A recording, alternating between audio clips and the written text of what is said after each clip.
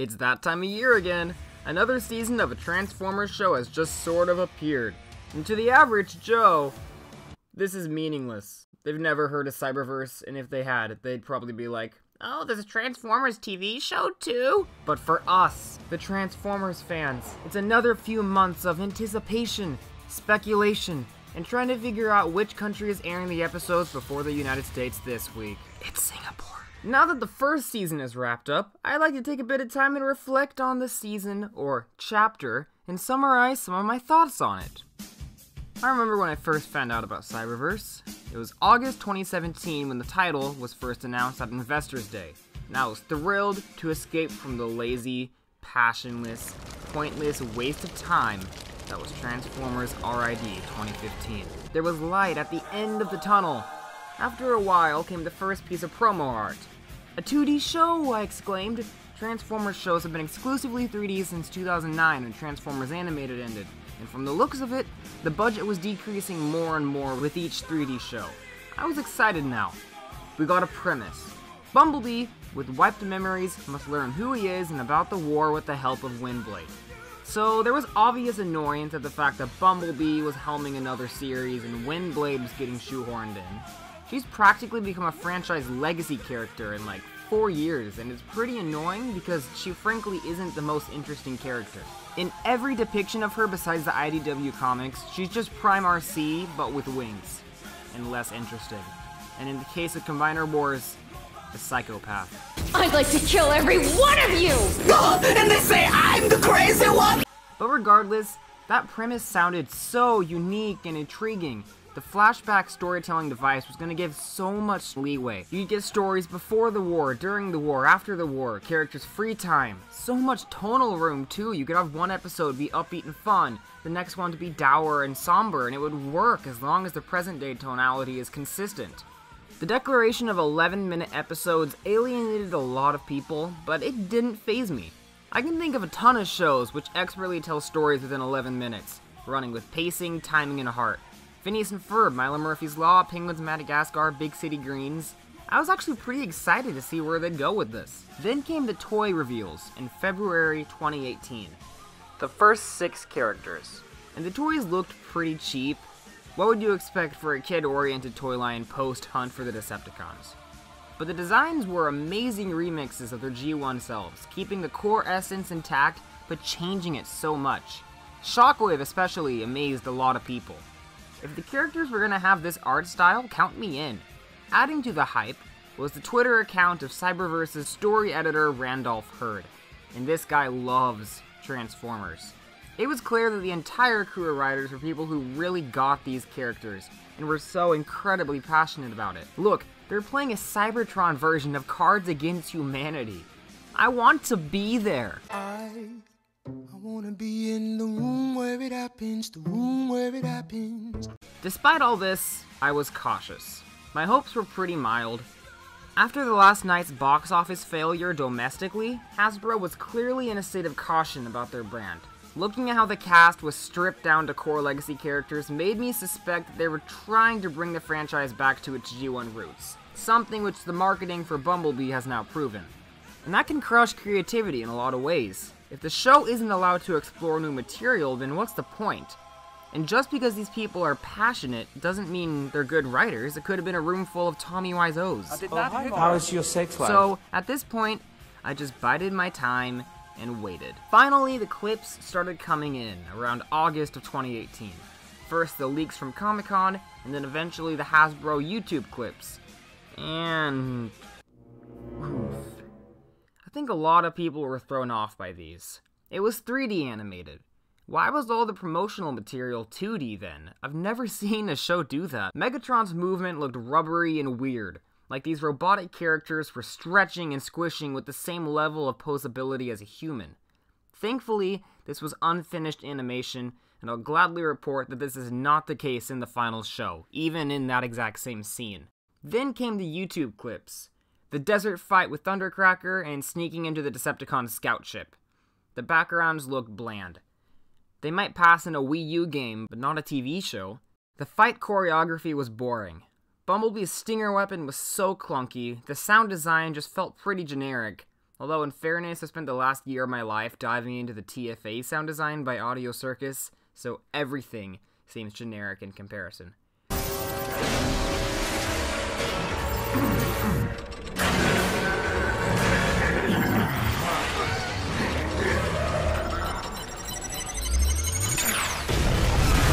The transformation noise just sounds like remixed farts. The movement was stiff and rigid, though this is often the case for 3D animated shows in their early run and tends to get better as it goes on, and it definitely did. Most insultingly of all, the pre-released 2D concept art for those shows' environments looks way better. It looks beautiful, and I think it comes down to the lack of textures on the 3D models. But most horribly of all, the radio voice. Cyberverse adapts the Michael Bay concept of Bumblebee speaking through his dash radio. But in the movie, he was speaking through recognizable clips, so there was at least some sort of entertainment value derived from recognition. I know what that is! Here, though, he just says generic excerpts that vaguely sound like something you'd hear on TV, and it's obnoxious. Check it out! Hey, Pete. Good, Pete. What do you think? How to do donuts! And over 50 different recipes for your microwave oven. Oh, you brought a friend? Are they staying for dinner? Why are you two so mad at each other? Ladies and gentlemen, it's time to tango!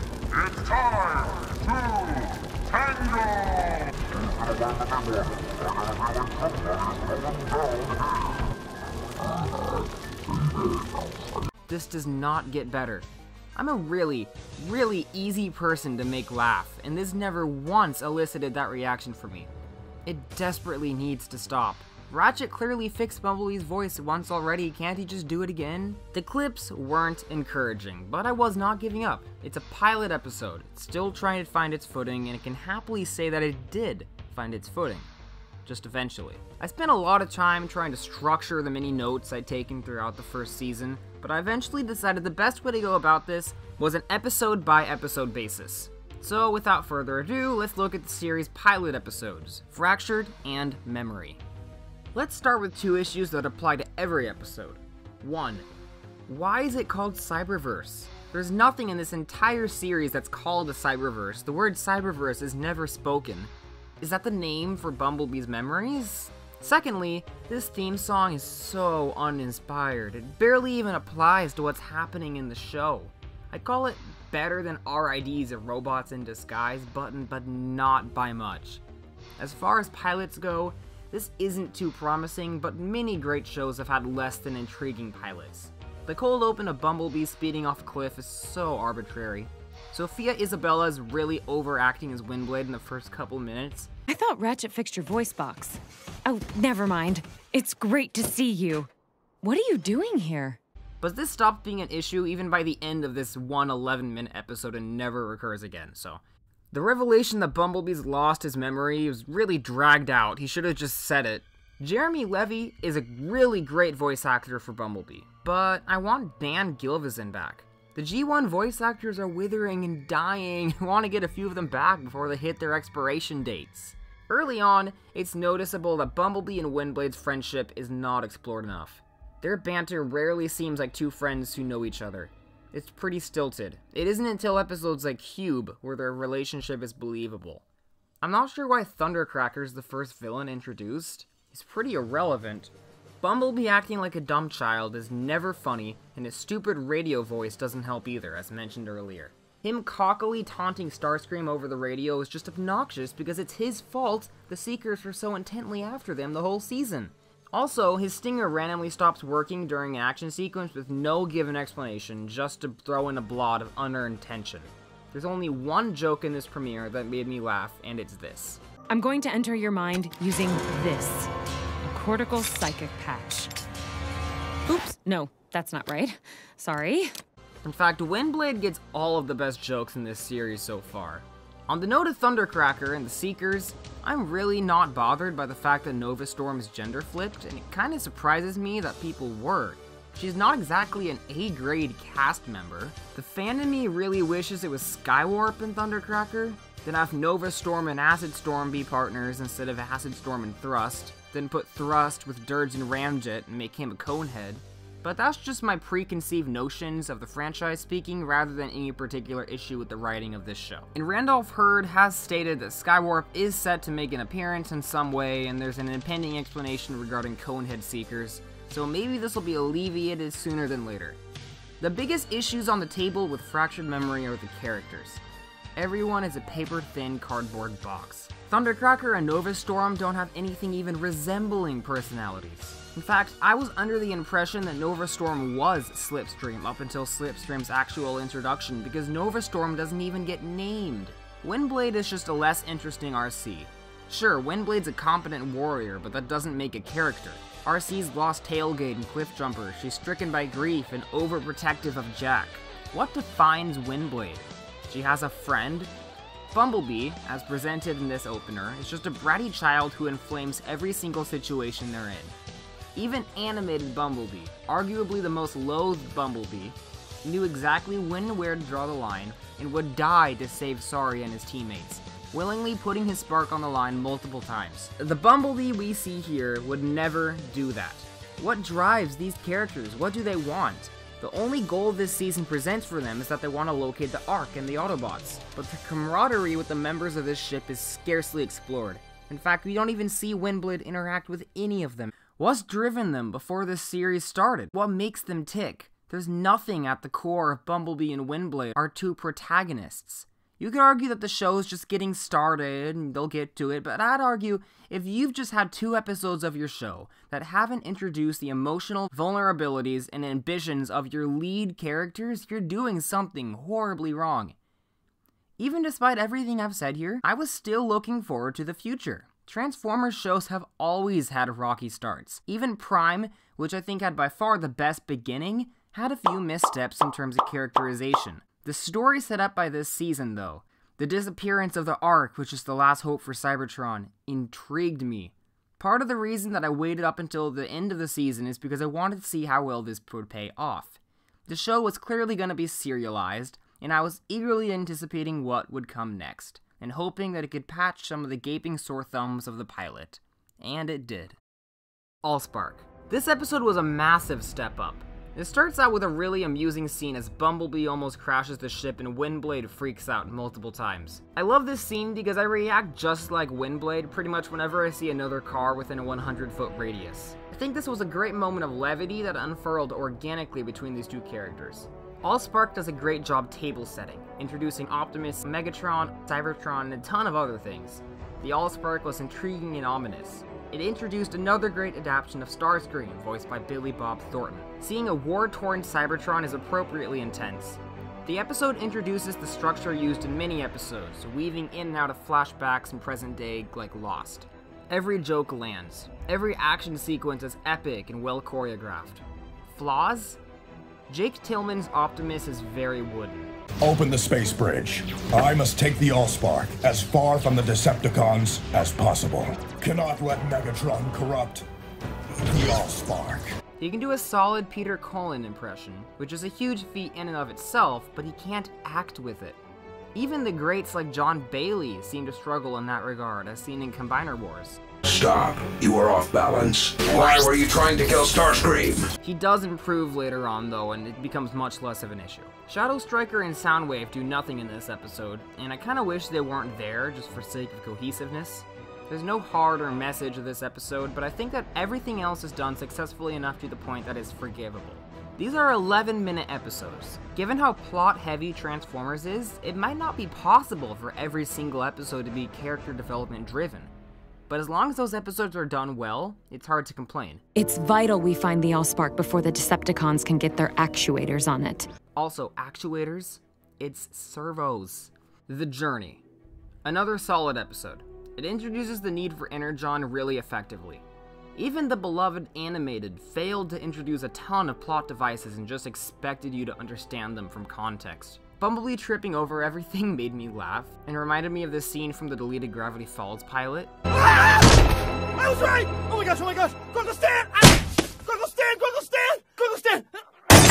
Wheeljack's a kooky inventor again, and that's something I've been wanting to see for a while. It is also cool to see an animated inspired design with his beard. Optimus's immediate order to retreat upon discovering the species needed the Energon to survive really helped establish him as a noble leader. At this point, Optimus Prime was the most well-established character in the entire series, and that's not usually the case. I adore this version of Grimlock. At first, the overly showman-like personality was pretty strange being applied to such a character, but it grew on me quickly. Every line Ryan Andes delivers just drips with charisma, and it's amazing. I kind of expected a Bruce Banner-like dynamic, where he's charismatic and intelligent in robot mode, and an uncontrollable brute in T-Rex mode. King of the Dinosaurs would later confirm this theory. I loved the sound design of those creatures. Look!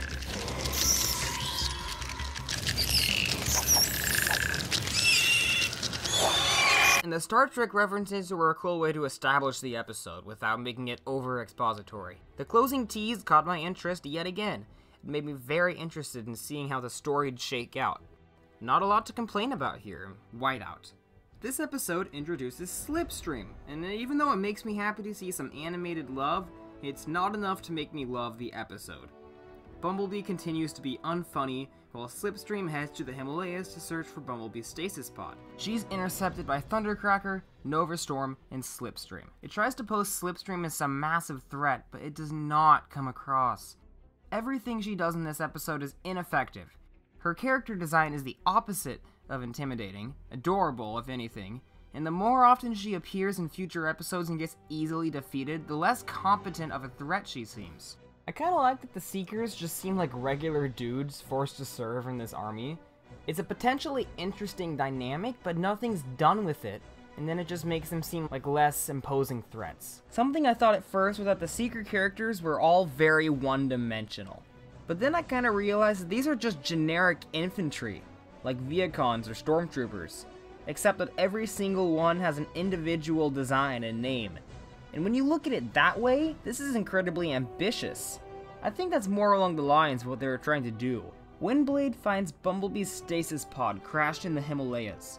This rapid of plot development surprised me, although I think they might have played their cards too early because there's a bit of downtime after this episode.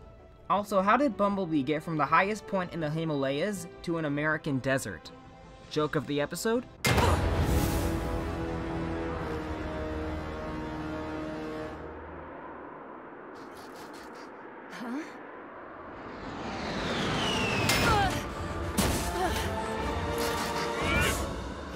Megatron is my hero. Here we go, a story that a lot of people have been wanting to see on screen. Gladiator Megatron winning the love of the Cybertronian populace. Mark Thompson is an amazing voice actor for Megatron, and I think that they've just found the successor to Frank Welker. This might be one of the most popular episodes of the season, but to me, it's far from deserving of that. We desperately need more context on the cause of the war. What are the Decepticon ideals that Bumblebee refuses to accept? What are the Autobot beliefs that are causing this war to brew? Episodes like this in McAdams do a great job of showing rising tension, but what is the tension even about? It's so vague and undefined. We see Megatron ripping out Bumblebee's voice to keep his plan a secret. Optimus will never know, because you will never tell anyone what you've seen. This is why Bumblebee speaks in beeps in the flashbacks, but they can understand his beeps totally fine in every instance we see. What's the holdup? The package is doing what? Talking to you? His voice box later gets restored by Ratchet on board the Ark. Did Bumblebee just forget to tell them? And even if this wasn't the case, couldn't Bumblebee just write Megatron's plan on a keyboard or a piece of paper? You might say I'm overthinking it. But look at these tweets by the writers regarding the episode. They treat it like an episode that's supposed to make you think, but they don't give you anything to think about. And when you do try to think about it, the story falls apart. By far the most frustrating episode because it has the most potential. I think that this absolutely should have been a two-parter because it desperately needed more breathing room. Cube introduces a new touchstone of Cybertronian culture, the sport of cube, and shows the first time Bumblebee and Windblade met. It's worth noting that Bumblebee definitely just stole a mascot's costume, ruining his career, and is then heralded a hero.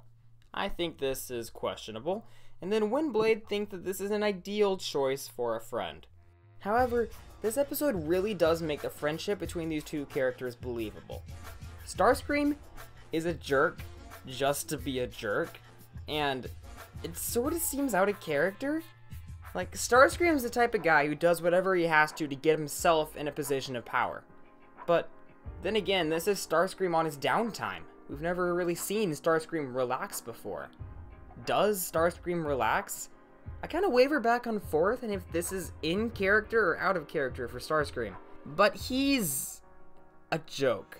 In what seems like an intentional way, in a good way. Starscream sabotages the cube game just because he's bored, and I love that. This game is so boring. It's up to me to shake things up a bit, for the sake of everyone, don't you think? Randolph Hurd once tweeted, assuring a fan that Starscream wouldn't be treated like a joke, like in Prime. But this doesn't seem to be the case, and I think that Starscream is one of those characters who can ride the fine line between intimidating and pathetic and have it work so well. You interrupted my speech! But don't worry, it won't happen again. One more thing. The set of the Decepticon ship is so bland on the inside. This is supposed to be their home, but compared to animated where they have this super charming furniture and decorations to fit to them, this ship is sterile and has no personality. It's just an uninspired, generic-looking U-Wing ripoff, and I think that's a shame. Terminal velocity. Who would have guessed that we'd get to see Velocitron in animation? This was a pleasant surprise. I absolutely adore the design of this planet. We get to see Bumblebee's vacation to Velocitron, with his jock friend Hot Rod and his jock friend Blur. Whoever wrote the character bios for the website must have not seen this episode, because they specifically state Acid Storm is male and Blur as a speed talker. Yeah, Blur doesn't talk fast. Blur isn't voiced by John Mosqueda Jr. This isn't Blur. I'm all for changing characters, but the entire core of his character is the speed at which he talks and runs. G1 Blur is a compulsive coward and whiner. So I'm here and I want to be there. So where's that get me? Nowhere, and nowhere isn't where I want to be when I want to be there. So what am I doing here when here is nowhere and I don't want to be here, I want to be there? Animated Blur is a stuck-up C-3PO-like chap. Which brings us to earlier today when I attempted to thwart Megatron's plans, but the mission became fatally compromised with some bot got in the way. No, I'm not. How many times do I have to say I'm sorry? But is that what you think of when you think of those characters? Or do you think of his speed talking? So I just have to ask, when creating new versions of Blur, why have him talk at a normal speed? This show was clearly intent on casting new blood to the franchise to voice the characters, and that's fine, but some voice actors are just so fundamental to the core of their characters that doing the character without them is just wrong. Blur's self-sacrifice really suffers. He starts the episode as a jerk and a cheater, and ends it sacrificing his life to save Velocitron, but there's nothing to get him from point A to point B. It just happens. We never see him caring about Velocitron or anything in particular. Then all of a sudden he wants to sacrifice his life for it. This is my planet. He stays behind so he can close the space bridge, yet he dies before he closes it. Hot Rod and Bumblebee are standing in the space bridge watching him die when they should have been back on Cybertron with a closed space bridge at this point. So his sacrifice is ultimately ineffective and theoretically Cybertron should be destroyed by rust. Hot Rod declaring, "He really is the fastest," doesn't even make sense. It tries to emotionally tie the episode together, but it just doesn't reach. This episode feels so rushed, and that's a shame because this could have been a heavy hitter emotionally. Blur should have had a number of appearances to shine before dying. I get if you don't want to dedicate a two-parter to a filler episode like this, but at the very least you could have scrubbed Windblade's pointless dogfight with the Seekers. That added nothing to the story, and all it did was make Slipstream seem more incompetent than she already did. On top of that, right after this dramatic sacrifice, they undercut it with an unfunny joke.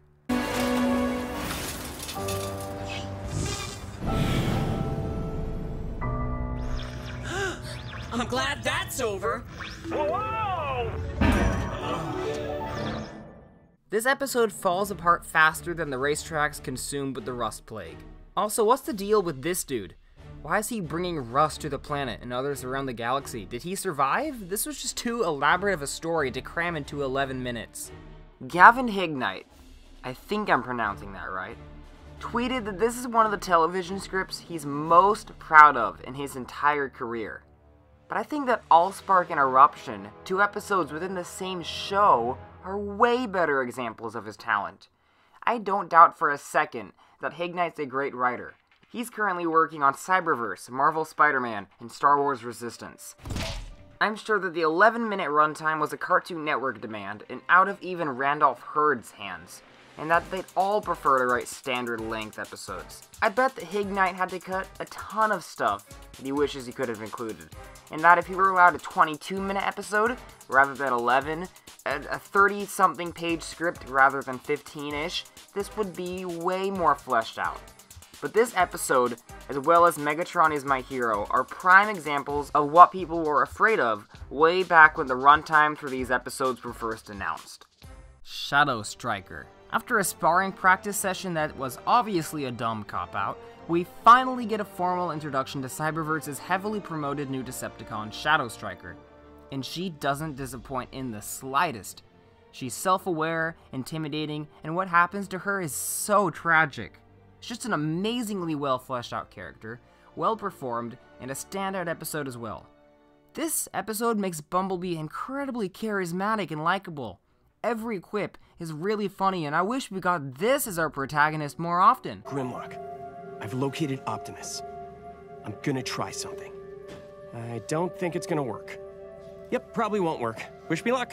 Weirdly, the writer of this episode also wrote Whiteout in the Extinction event, in which Bumblebee speaks with his radio voice, and is not likable. This proves that even a writer capable of making Bumblebee really likable and charismatic cannot do the same with the stupid radio voice gimmick, which is still a horrible plague to the series. Bumblebee choosing to save Shadow Striker and let her go finally made his character a worthy protagonist. Him being faced with a dilemma, a temptation, and a choice. And the fact that Shadow Striker still resents him after this shows that apologies aren't always forgiven. It was just such a great moral gray area that this episode explored, and a fantastic story that fits snugly within its 11-minute runtime. This is the kind of thing I was looking for. Also, I wish the Seekers had more banter like these two. I don't even like being left alone in here with him. I don't like being left alone in here with you. At least I don't leak oil every time Megatron walks in the room. This coming from the bot who got stuck in vehicle mode for 10 cycles? Bumblebee, I want to thank you. You're welcome. I love this Grimlock. Mac Adams. Okay, Bumblebee's a little overpowered, and this scene is a ripoff of Guardians of the Galaxy Volume 2. Another completely pointless use of Slipstream, and a cave that's stupidly shaped like Bumblebee to seem mysterious and arbitrarily gave their quest spiritual significance. But after this opening, the episode rolls with its premise to great places.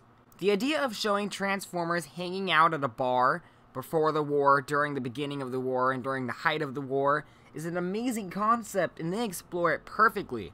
It's a bit, predictable beat by beat, but that's not an issue. And can we talk about the lighting in this show? Oh my gosh, it's so good! The way everything glows is so pleasant to look at. It's not just this episode, there's been so many standout visuals throughout this whole journey that I just haven't mentioned yet. McAdams simultaneously existing at every single point in the timeline is awesome, even if a bit of a cheat. I really like him as a personality. Him transforming into something so terrifying off screen that it scares Megatron is so freaking funny. The one little gripe is that this episode really highlights the bloated cast of this series. They have this desire to include as many characters as possible, but they wind up not serving any purpose. They should tighten this. Soundwave, Prowl, Ratchet, Chromia, Rack and Ruin, and most of the Seekers could be completely removed, and nothing would change. For example, we see Starscream as the Seeker leader in the flashbacks, while Slipstream leads the Earthseekers and hunts down Bumblebee and Windblade. From a narrative perspective, why couldn't this just be the same character? Combine some of their personality traits. That'd tie the flashback storyline and the main plots together much better. Sabotage. Shockwave finally gets something to do, and in 10 minutes he proves more effective than any other villain in the entire series up until this point. It's not exactly clear why he wanted Bumblebee to think he was a Decepticon, just so he'd comply and stop being a threat, to access his memories for himself and find the Ark. There's quite a number of explanations that would make sense, but I don't know, I guess I would have liked a specific one. Who would have guessed that we'd see Rack and Ruin on screen? I was vaguely familiar with him before this. I knew what he looked like, I knew his name, but I didn't know his origin or personality or anything. Unfortunately, Cyberverse doesn't shine much light on this. He's a completely purposeless character, and anyone else in the arc could have delivered that line. I wish the cast was tightened a bit more, as I've said already. The flashback story was neat, but pointless. Bumblebee's already been shown to have a massive amount of resolve. He was never tempted to become a Decepticon, and the show never attempts to make you believe he was tempted. There's no real tension or stakes, but it was still entertaining to watch, nonetheless. It definitely justifies itself as an episode, don't get me wrong. Also, it's kind of noticeable how there seems like there's a huge juxtaposition of Bumblebee's maturity between the flashbacks, the memories, and the present. In the present, Bumblebee just acts like an annoying kid, but in the flashbacks when he's standing up to Megatron, he's so strong-willed and mature, also in the memories. He seems like a completely different character. I was surprised that they blew up the scout ship. It speaks to the fast-moving nature of Cyberverse. I love that they introduced this button way back in an earlier episode, and it's been consistently on the dashboard until it served its purpose. Although having a bright red analog self-destruct button is a questionable design choice. Welcome, Perry the Platypus. What took you so long? I'm speaking to you through this amplifier right next to the self-destruct button. You can ride that rocket until your tail falls off. I don't care. Or until you find the self-destruct button, which is right next to the... Oh, dang it! Curse you! Puss. One last note. I love the little detail that when Shockwave is controlling Windblade's essence, her body posture is completely different. Normally when Windblade's in the memories with Bumblebee, she's free-floating, her arms and legs spread, but when Shockwave has control, he's just standing stiff as a board with his arms by his side, completely not moving, and that's such a Shockwave thing to do. Teletran X. We finally see a human! It's crazy that the show hasn't had any up until this point, and it's sort of refreshing. RID 2015 had humans just to have humans, and did nothing with Denny or Russell. So even though I think human protagonists add a lot to Transformer shows, I'd rather have them not appear than appear and be uninspired. Bumblebee and Windblade just casually walk around in robot mode at a crowded airport, so they've definitely blown their cover at this point.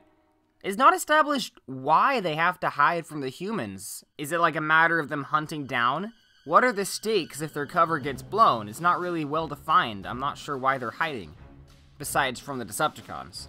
Windblade makes this long-winded joke unaware of a security alarm going off, and that's funny on paper, but clearly Jeremy Levy and Sophia Isabella weren't recording their dialogue in the same booth because the chemistry just wasn't there. It really doesn't matter, it's just something I've noticed. This is one of those jokes that needed direct interactions between the voice actors. That's enough. When you have doubts, always remember... Stop the presses! Hold everything! Look at this! We're also introduced to Teletran X, one of our main characters, 12 episodes in. He's pretty funny, and it's partly because every character is horribly annoyed by him.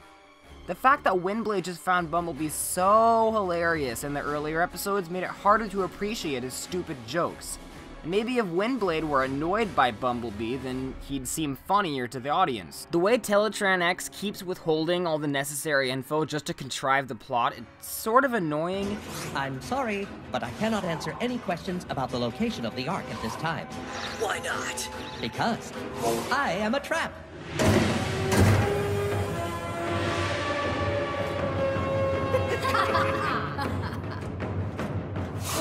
This is the trap part. And not true. Gets old. Where'd the Seekers even find this Ark drone? This really should have been explained. How long have they had this? Windblade getting taken was pretty obvious in retrospect, and even more obvious was that her and Bumblebee would be reunited in like 2 episodes, only for this to never be mentioned again. And I was correct. They treat it like this massive, dramatic moment, but it just doesn't earn this. There's a ton of instances in the show of beautiful music accompanying mundane scenes. Also, the revelation that the Ark crashed like 65 million years ago was pretty unexpected, and I'm just wondering how long has Bumblebee just been driving around the desert jumping over cliffs? Maybe if he were Cliff Jumper, he would have gotten it. Matrix of Leadership. It's kind of silly having their means of cortical psychic patching blown up, only to find a new means of cortical psychic patching 2 episodes later. I hate that Teletran X doesn't know where the Ark is, and proved to be completely pointless. This episode continues the trend of dimensionalizing Bumblebee and Optimus during the war. Optimus' guilt towards destroying Cybertron is powerful. Alpha Trion appears, and then dies. Classic Alpha Trion. Also, Animated Love, the Autobot High Council, and Starscream's Sonic Screams. I never would have guessed we'd see those again. And just, I love the art design of this Cybertron. The animation looks way better than in the pilot episodes. The sequence where they lose Prowl is amazing visually. And I never mentioned this earlier, but the artistic choice of like all the explosions looking super hexagonal is really pleasant. It's a really cool way to cut costs, but still have it look nice. And yeah, speaking of Prowl, we finally see him. Though this could have been any already established character rather than a new guy. I love the story of Optimus refusing to leave a bot behind. All in all, a solid episode, but the lesson's kinda lost when the next episode proves that leaving Windblade behind was a good thing because it helped him find Grimlock. Siloed. This episode did some much needed dimensionalizing of the Decepticon characters. Thundercracker all of a sudden has a huge personality.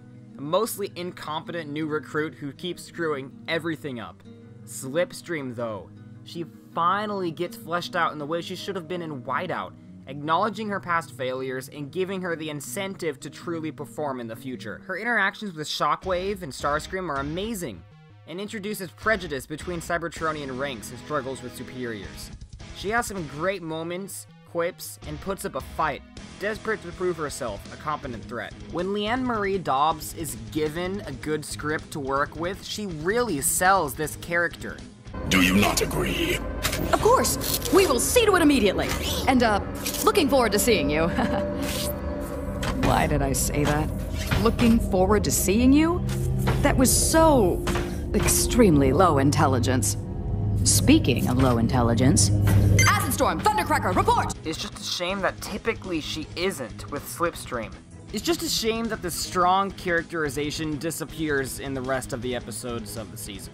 A couple smaller things. Windblade just snaps apart her stasis cuffs. What's the point of even having stasis cuffs then? It reminds me of this scene from Beast Wars.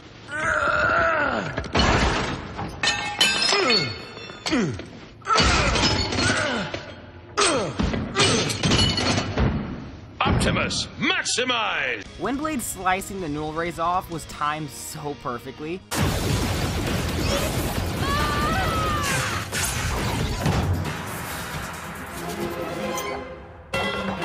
Timing is everything. Finally, it's weird how Windblade's sword is just randomly introduced as an important relic from Caminus in the fight scene over it, but like there's no pre-established information about this sword in the entire prior series. It just becomes important. At the end of the day though, Marvel Rising writer Margaret Scott proves that she is great at writing the villain characters, and I want to see her come back for season 2. King of the Dinosaurs. At this point, Teletran X is starting to wear out comedically. Bumblebee's radio voice is getting on my last nerve. But Grimlock! God, I love this Grimlock's personality! Grimlock's vocal codation for his dinosaur mode sounds really cool. Listen to this. They are friends! No! They are Grimlock friends! Friends like me! The flashback to the crashing Ark is such an exhilarating and entertaining sequence. How can I save the crew? Go to my main console and... Never mind. His Bruce Banner / Hulk dynamic between his modes is so creative and an amazing extension of this character from previous iterations. He just might be my favorite iteration of Grimlock with the exception of Fall of Cybertron. I want him in the main cast and I want to see him fleshed out more. Just like with Grimlock himself, Randolph Hurd could have done more with this episode. King of the Dinosaurs should have had a flashback storyline like Thrill of the Hunt. Imagine if Thrill of the Hunt just mentioned RC once, then only showed 30 seconds of her memory wipe. It's not as satisfying, is it? Once again, this episode could have done with a longer runtime. have a concurrent flashback storyline as Grimlock adapts to his prehistoric accommodations and charms the other dinosaurs. What was the point of the fake tension that Grimlock might be dead if it was just gonna be resolved in less than a minute? Grimlock's walk cycle is kinda clunky, but it's cool how his transformation animation is based off a fall of Cybertron. How did no one notice a giant robotic dinosaur rampaging downtown? That's as believable to me as the Transformers remaining a secret after the Battle of Mission City. A major metropolis in broad daylight, thousands of people were out and about, over hundreds died who surely had friends and loved ones, millions of dollars of property damage. Surely a couple people would have noticed something fishy. Anyways, I'm kind of confused about the whole homing device in his crown. How was he able to construct that with prehistoric technology, which is to say, no technology? What was his plan with the crown? How did he get so far away from his home? There's just a lot of gaps here. And this shot where Bumblebee throws a rock is just framed in the most engaging way. It's such a small thing, but like, I love this shot, whoever storyboarded this. Overall, another episode that fell victim to the 11-minute run times. It wasn't able to have the emotional punch it was going for, but it introduced an amazing Grimlock that Randolph Hurd excels at writing. And Grimlock's lullaby makes me so happy.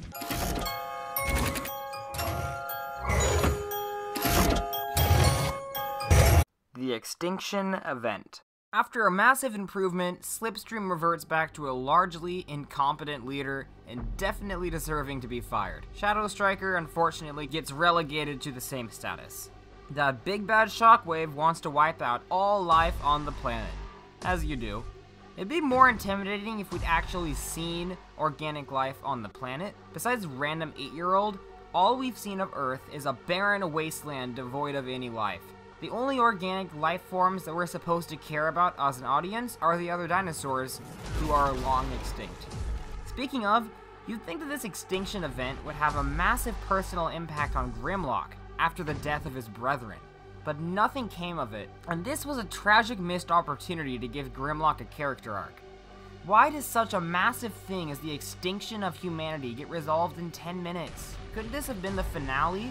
Why throw something so huge at Season 1? I hope they know where they're going from here, because it's a little hard to raise the stakes from total planetary extinction. Did anyone notice the massive alien ship in orbit above their planet?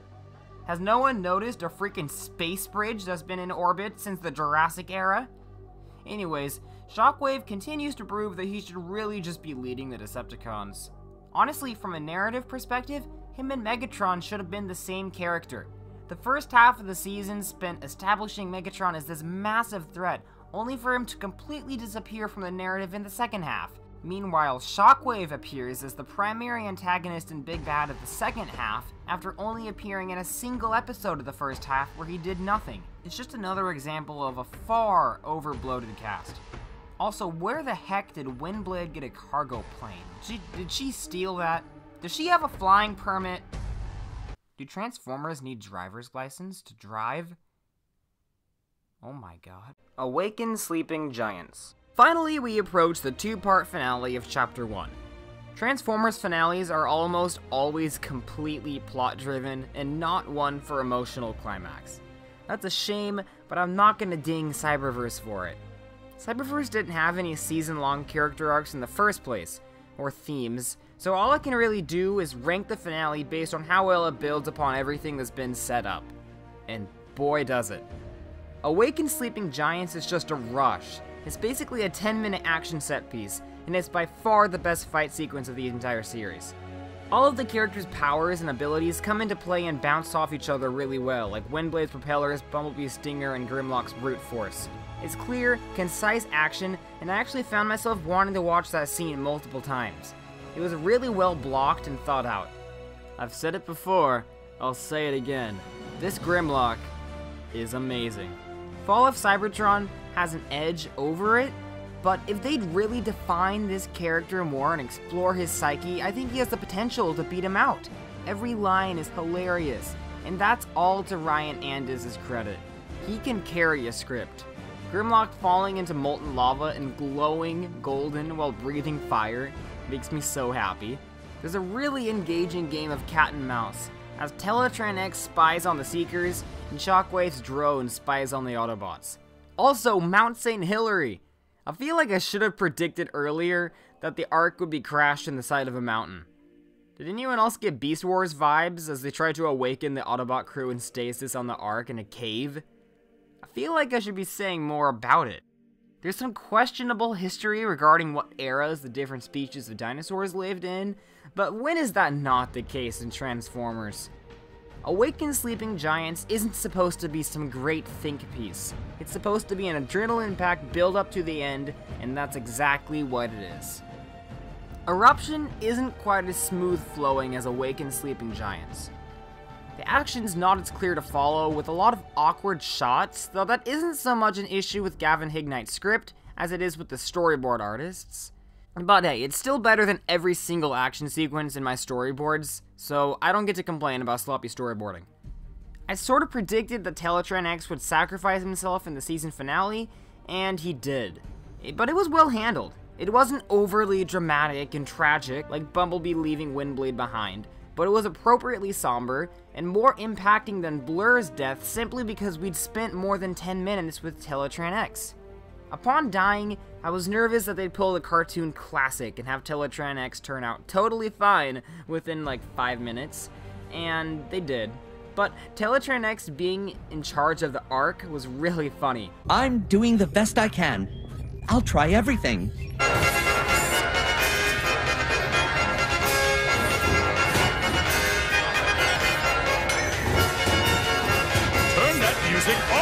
Putting him in their new position really rejuvenated his worth, and I'm looking forward to seeing him again. Maybe as a recurring role and not as a lead in every single episode. That'd make him easier to appreciate. Shockwave turning on all of the Decepticons is so twisted. They seem to really take the Prime route with their Shockwave. He's ruthless, logical, and completely devoid of emotion, as opposed to G1 and Animated, where he's just Megatron's sucker. Animated Shockwave's still my favorite though. I think that his biggest asset is the sheer amount of damage he was able to do to the Autobots with his limited appearances, and how intimidating he was. They wrote him in a position where he never got defeated once. He undeniably came out on top of every single engagement besides the finale where everyone got defeated who was bad. But anyways, yeah, Cyberverse. Yeah, I wonder, will Shadow Striker and Slipstream find out that Shockwave was gonna leave them to die? How will they react to it when they do? And will the two of them face consequences for their constant failures? I'm pretty sure that in a real military, with the success ratio that she's had, Slipstream would have been demoted a long time ago. The only exception is General McClellan. Random note, the Seekers changing color under the lighting looks really cool, but sorta doesn't make sense. They're surrounded by super bright magma. Why'd that invert their color schemes? Cyberverse's finale still leaves a lot of unanswered questions. What caused the Ark to crash, and what happened to the Allspark? What the heck has Megatron been doing this whole time? My prediction is that he's dead. He got killed somewhere between the flashbacks and fractured, and Shockwave's permanently in charge of the Decepticons. I waited until the season finale to see how well it gave clarity to the questions set up in his pilot, and it didn't give clarity to those questions. That's sort of a shame, but I'm also glad that they won't randomly retcon some new plot point to push the series forward in future seasons. I'm glad that the premise of the series was substantial enough to carry it forward. At this point, we've just got to look forward to Chapter 2. And I am looking forward to Chapter 2. I'd like to see some adventures across the galaxy like in The Journey, rather than hanging out on the desolate wasteland that Earth has proven to be. Will any humans notice an entire massive Decepticon battle fleet invading their planet? Probably not. I bet they're all looking in the other direction when this happens. In summary, Cyberverse is a very ambitious series, trying desperately to take the series in new directions from what we've seen on screen before, and that is so appreciated. But they spend so much time doing that they seem to leave the core of their stories underdeveloped. They skip over the core foundation of an episode in order to show a cool trip to Velocitron or Megatron's rise to power, and all that does is leave the episodes feeling empty when they should feel invigorating. Sometimes, though, they get it. A great number of episodes hit their stride and tell an amazing story, fully thought out, with strong thematic ties all condensed into 11 minutes. Would I recommend it? To an average Joe, maybe a couple episodes. The Journey, Shadow Striker, Matrix of Leadership. But to a Transformers fan, absolutely. Watch Cyberverse. And I know that if you're a Transformers fan, you've seen far, far worse than this. Cyberverse has a passionate creative team that tries desperately to be worth your time, to be interesting. Even if it doesn't always succeed, is the fact that it's attempting to accomplish something that makes me root for it and stick by it. The unfortunate reality is that there are real human emotions wrapped around these episodes. The writers are all so pleased with their work, and criticism hurts. It doesn't matter if it's rational and gently put. Whenever I release a project to the world, in school or on this channel, if it gets flack, it can sting a little. And I'm sure that some of the comments in this review would sting a lot. So if any of the creative staff for Transformers Cyberverse finds their way to this video, which I highly doubt, then I just want to say that I'm sorry if this hurts you. It takes a massive amount of confidence to put your work out there, especially at this scale, an internationally viewed cartoon. And just remember that at the end of the day, I'm the random high school student from Oregon, and you're the professional writer with a university degree from LA. I'm sure I could learn far more from you than you could ever learn from me. If you were to ask me to give it a number ranking, I wouldn't really know how. I'm not one of those pretentious art students who's like, art can't be judged and defined with a numerical value. I clearly just spent a good while ripping this show apart, so I'm not above judgment. I just don't exactly know how to relegate all of this work the creative team did by slapping a number and a letter on it and calling it a day. Just take into account everything I said earlier and consider that if you're on the fence about watching it. But I can't tell you where I'd put it amongst his Transformers show brethren. However, let's lay out the competition. Given the identity of this channel, it's no secret that my heart lies with Transformers Animated. It has an amazingly well fleshed out cast of protagonists with well-defined emotional journeys and clear destinations for those journeys. Every single character has a distinct personality and a clear purpose in the story. The show has complex, interwoven plot lines, an awesome mix of episodism and serialization that I've barely seen anywhere else. Every episode has a core value that the characters must come to realize, and the show as a whole is thematically tied together as it tells the story of what it means to be a hero. It's not perfect. No show is. The Allspark suck, Sorry's a brat, the main villains go pretty underdeveloped, but it's by far the best thing to come out of this franchise, and I wish it wasn't cancelled. Transformers Prime is a close second. Even though sometimes the show just doesn't know where it's going, retreading the same ground by just having a good 50% of the episodes revolve around some Cybertronian weapon that just happens to be on Earth, Transformers Prime has a very intriguing cast of characters. Every single one of them has a motive, a backstory, a personality, even if the writers might have not exactly had plans for where they'd end up. It introduces some of the best interpretations of characters from the entire franchise, and the animation and art design is absolutely gorgeous and by far the best 3D animated show I've ever seen visually. Every single frame is a joy to look at, and the soundtrack is fantastic as well, even if a bit repetitive. It really sums up the show in that way. The Transformers, Generation 1. What started out as a cheap corporate cash grab managed to win the hearts of a generation. Is it because children are dumb and will watch anything? Yes. The plot is crap, the characters are paper thin, the animation is cheap, especially under ACOM, but what keeps this show alive in hearts is that the writers and voice cast had so much fun. Every episode is an absolute blast to watch. It's so corny and charming, telling joke after joke delivered with overacting unlike anything you've ever seen. It's not ironic enjoyment, it's supposed to be this way. Cap it off with the soundtrack of Transformers the movie, the massacre of all your favorite toys, and Peter Cullen's performance as dying Optimus Prime, and this series earned its rightful place as the touchstone of a franchise. Beast Wars, Transformers. The atrocious 90s animation and the very slow burn of its first season make it hard to jump into. But when the show finds its footing, it really finds its footing. telling creative and unforgettable stories, as well as truly developing its characters in a volley of existential themes and symbolism. It's the most unique route Transformers has ever gone, and that ensures that it sticks out. Realistically, it probably should be above G1, but I'd far rather watch G1 than Beast Wars. Transformers Rescue Bots. You can tell that everyone involved in this series gave their all. It relishes in its lighthearted tone and entertaining leads. More entertaining than a kid's show has any right to be, to deliver an outstanding entry to this universe. The bouncy Flash animation works wonders with the tone, and the sheer number of episodes ensures that almost all of them have to explore some crazy creative concept, most of which work.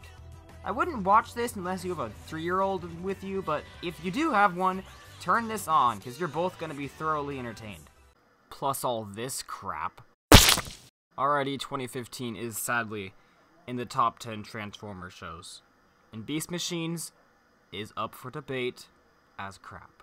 And Cyberverse goes in 3rd place. If the show continues like it's been, it'll go down as one of the greats of this franchise.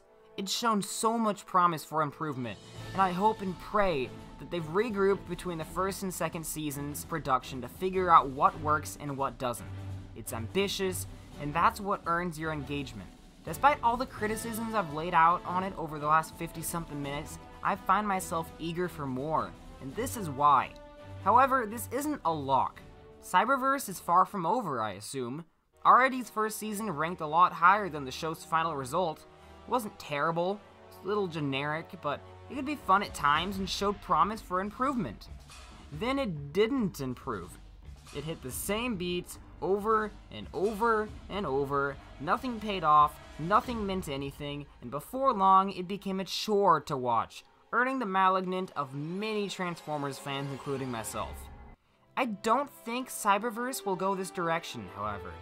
I think that the show's first chapter is a little flower petal, waiting to bloom into something spectacular, and until Season 2 debuts, I'm gonna anxiously pray that that's the case. Autobots, roll out!